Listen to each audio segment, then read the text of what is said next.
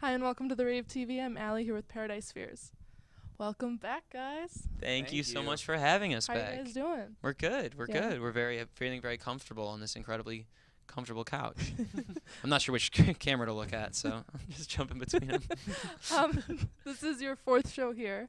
Yeah, our third show that third actually happened. stage We show, played yeah. outside once. Yeah, Oh, yeah, that's we true. count it because you guys did a little set out on the stoop. with Yeah, Summer Set. yeah. It was very cold. I remember It not was being able very to feel cold. my hands. It was Yeah, very it cold. But it was a lot of terrible. fun. It's hard to play guitar with no feeling in your I hands. believe you were on one of the security guards' backs. Yeah, singing, so that we yeah. could see He had you. like a megaphone at one Yeah. point. Yeah, it comforts me to know that people still think about that and talk about that because Yeah. I felt like a really good moment in my life. It also comforted me to know that he was so cool about it because I feel like a lot of people would be like, I didn't tell him I was going to. I just jumped up on jumped his up on back. him? Yeah.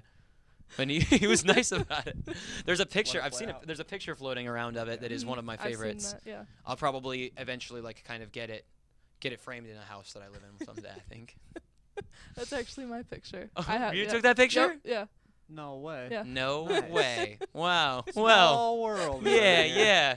So I can should have send it told you I'm going going to to get a print of it because yeah, now I you're can going send it to you if you want. charge me for No, it. I won't. Yeah. Don't worry about it. So you guys are out on the Live Forever tour. Mhm. How did you guys get together with the bands you're currently out with?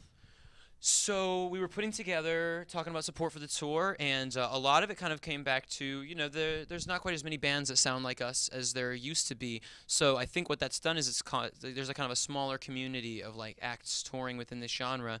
And so William Beckett, who is on the whole tour, was over with us in the UK, and so we got to meet him there, and we loved his set. We love him as a person. He's just an incredible like creator and person. So we talked to him about doing the tour, and then Hollywood Ending. We've known those guys for probably 4 years now. Yeah, pretty much as long as we've been doing music, we've Yeah. been, hanging out with Hollywood Ending. So they're super, super nice guys, and it's been cool to watch their career kind of evolve to a bunch of different Yeah. things into Mhm. what it is now. And we've been talking about touring together for a very long time, and it ended up, the stars align sometimes, and Yeah.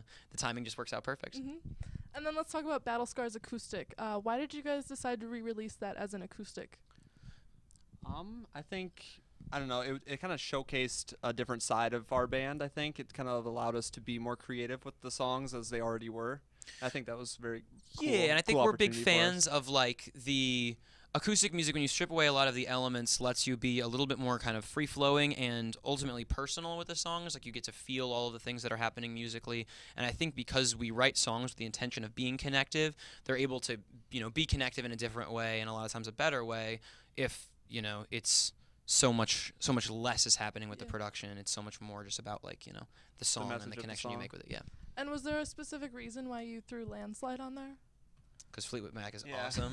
because every album Because I'm should trying end to with yeah, Landslide by Fleetwood exactly. Mac. Because anyone who's not playing Landslide by Fleetwood Mac is Not anybody I wanna wasting talk their to. time as a musician.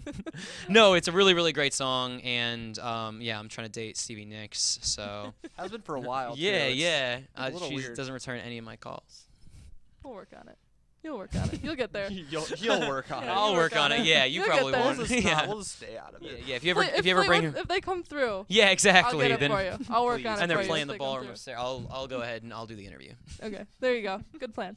Perfect. And then your new single, "You to Believe In." What is that song about? Well, it was written. So it's kind of I drew lyrical inspiration from a song that I had heard previously by an artist called Sting, who wrote this amazing song 20, 30 years ago called "If I Ever Lose My Faith in You." And I thought it was really cool because he talked about all of these like very macro issues and problems with the world, and he talked about how he was able to see himself through those problems by having something so micro in his life that basically said, if I ever lose my faith in you, I'll have nothing left to lose.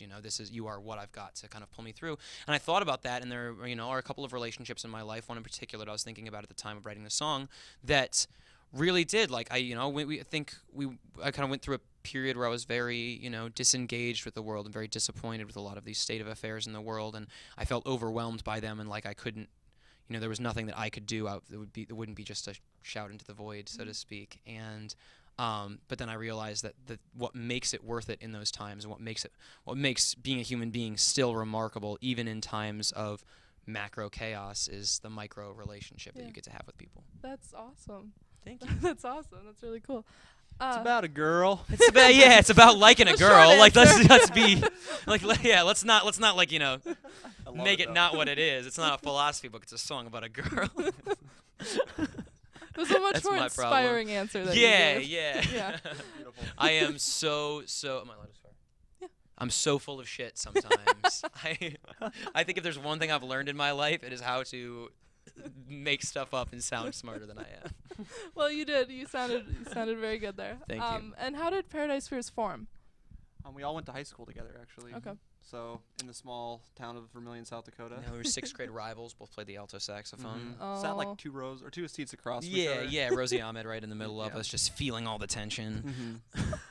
And then There by was the just time so we much got, rivalry there. by the time our schools, that was when we were in separate schools. By the time our schools merged, we were like, hey, we like each other and we both like Taking Back Sunday, so maybe we should play some Taking Back Sunday songs. Or Yeah. and then Jordan, who is now our guitar player, invited us to play the school talent show. We learned How to Save a Life by the Fray, and The rest is history. yeah, that was 8 years ago. That is Isn't that crazy to think unbelievable. about? That was 8 Holy years ago. crap.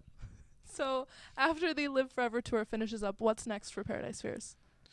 We've got a couple of things in motion. We have a record that's like in the works, and we're kind of building steam towards an early 2015 release. We just signed with a label out of Nashville called Digson, who we're working on new music with. So that's really, really exciting because they've kind of more so than any label previous been like, hey, we like what you guys do. Keep doing it. We're gonna help you with it and make sure that it's as good as it can be. Yeah. And that's about the best Pretty thing somebody can say to you. comforting. Yeah. So we've got that. So a lot of really exciting things are kind of in motion. No Mhm. touring plans exactly hashed out yet, but it's still kind of being Kind kicked of gearing up around. for the album. Yeah. Well, after you release the album, I'm sure you'll tour. You'll have to come back here and see if the Ghost likes it. Yeah, Yeah. exactly. have to run it by him. Exactly, yeah. Cole's pretty sure he met the Ghost of the Rave. I think one I time. Yeah. met him. The power went out that one time, and Mhm. we kind of went exploring because we wanted to, or being rebels. And we went upstairs, and some guy just popped out of the shadows, and he's like, "Who's there?" And we're like, "We're playing here tonight. We just went to investigate." And he came over and talked to us for like probably 10 minutes. Really nice guy.